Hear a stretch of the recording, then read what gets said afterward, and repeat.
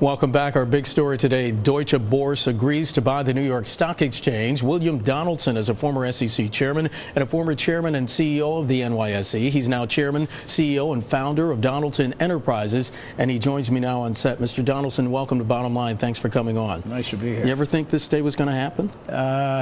No, I guess I didn't, but I thought it was inevitable that we were going to have big changes in the way exchanges operate.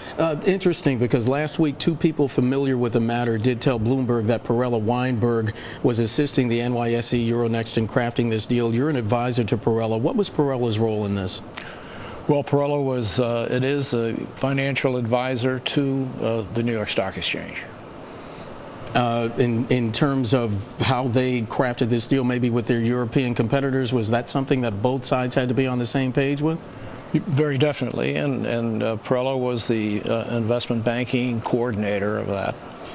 Other U.S.-German mergers haven't fared so well, as you well know. There was Daimler-Chrysler. Why is this one going to be different? Well, I think essentially it makes such good sense to put these two entities together in terms of the trends in global stock trading. Is it a marriage of equals, as a lot of people have been saying today? Well, it is a marriage of, number one is the chief executive officer of the new entity. It will be the current chief executive of the New York Stock Exchange. Number two is there will be, as I read the numbers, 55% of the new entity will be held by American shareholders. Mm-hmm. So it really is, in terms of the executive direction and in terms of shareholdings and so forth, it's a real merger. And that 55%, something that's going to ease shareholder concerns? Because whenever you talk about international mergers, there's sovereignty issues, let alone political issues involved in this. Yeah, well, I think there are several aspects to this. One is that it makes sense from a business point of view, and the trends in stock trading, to have the entity anchored in Germany and in the United States. In terms of how it works, that I think depends upon the chief executive of the organization and the way it's organized. I think you have an excellent person in that role. I wanted to ask you something about semantics, because I've heard this a lot during coverage today here and in other places. Is this really a merger in the traditional sense, or is it an acquisition? We see Deutsche Boerse owns a majority of the company because its market cap is larger. Is this a language thing, or is it really a merger? No, it really is a merger. I mean, the merger will be determined by who's running the show, number one. The percentage ownership that comes from the merger has to do with the relative earning power of the two entities. But once they're put together, it's a merger. About 37% of the revenue at this joint company is going to come from derivatives trading and clearing. Was that key to the deal, do you think? That's an important aspect of it. It gives the new company a footprint in some of the fastest growing market trading opportunities, derivatives and options and so forth, in addition to common stock. You mentioned options. About 40% of U.S. options trading now going to occur under one roof. A lot of people say that's a cause for concern. Is it? Well, again, I think it will be a market competition for that. I mean, who has the best markets will determine who gets the volume. How is this deal going to make U.S. capital markets more competitive? Well, basically, it creates a reach, if you will, into pools of capital in the United States and pools of capital in Europe, and particularly in Germany. And again, I think the trend in the marketplace is for exchanges to be settled into where the money is, where the investors are, right. And that's certainly true of Germany and the United States. The Justice Department, your former agency, the SEC, they're going to have to look into this and sign off on this. Any antitrust concerns that you can think of? Well, there are a whole bevy of regulatory agencies that have to approve of this, and I think that clearly, the regulatory side, the exchanges will have to continue to be regulated in Germany by the German authorities, here by the SEC. In terms of the other things, antitrust and so forth, it's a competitive world out there. Although this will be a big entity, there's lots of other entities competing. We went to break talking about possible antitrust concerns. NYSE Deutsche Boerse, is it possible they may have to unload U.S. assets for the deal to get regulatory approval? I really don't know. I doubt it in terms of the competitive condition of the industry, if you will, outside of this entity. There's lots of competition. The interesting angle, because Tony Fratto, he worked in the administration of President George W. Bush.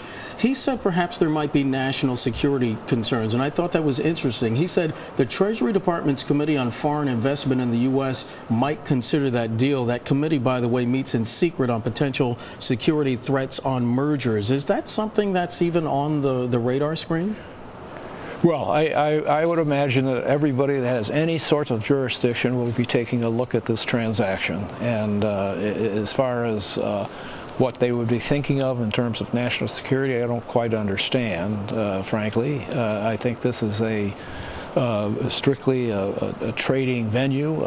If they're thinking about security from the point of view of regulation, I think that both arms of the entity will be regulated by their home country, if you will, and I think this will actually cause, hopefully, the regulation to become not diminished, but increased in the interest of the shareholders. Have sovereign and political issues been addressed adequately? Because we see New York Senator Chuck Schumer insisting that the NYSE is first as opposed to DB NYSE. Are we going to get involved into that? I hope not. This is a fast-moving world. I think it's a step forward for both the Deutsche Boerse and the New York Stock Exchange in terms of the trends in where the investors are, where the money is, where the companies are.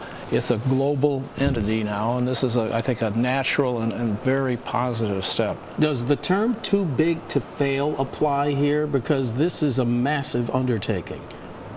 Well, clearly, if there were technical problems and or interruptions in trading, you know, that happens before and it'll happen again. I don't think that you're going to see anything close to a national security issue associated with reporting and trading of stocks and derivatives. And if we might put that graphic back up, because Mr. Donaldson, I was just looking, the one that was just on, it seemed like the market reaction, NYSE Euronext, Deutsche Boerse, NASDAQ, OMX Group, market reaction was muted today. Any idea why?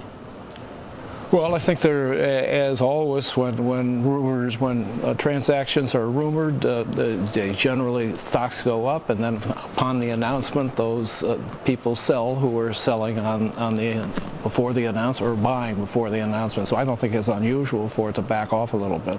Any concerns at all that this deal won't get finalized?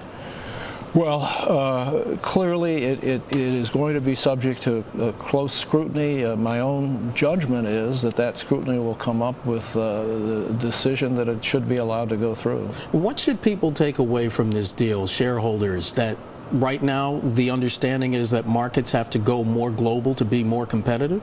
I think that's absolutely correct. I think this is a fast-moving world. I think there are whole areas in the world where new investors are coming online, if you will, and they want to be able to buy stocks and be able to share in that. And I think it's a wave of the future, if you will, global trading. So they shouldn't be afraid of this expansion? I don't think so. I mean, this won't be the end. Maybe someday we'll be trading in the cloud technology and there'll be no physical location. Who knows? Talk to me about what this says about America's financial ambitions in the world as we see it now.